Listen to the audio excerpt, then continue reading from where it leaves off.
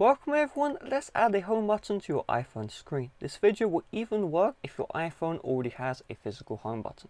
So what you're going to do is you're going to open up the settings app.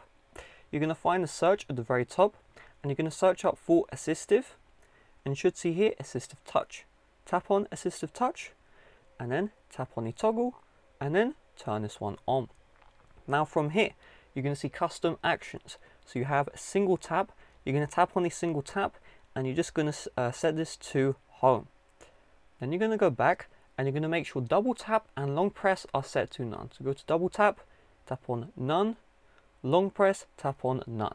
Now from here you have a home button, okay? You tap it once, it goes home, double tap it, goes to multitasking, and the exact same will work on iPhones with a home button. Maybe the home button is broken, well this virtual home button will work no problems. The only downside of this is you can't access it while the phone is locked, but you can always tap to access the lock screen, and then from there you can use your home button just like that. So with that being said, thanks for watching, see you guys later, bye bye.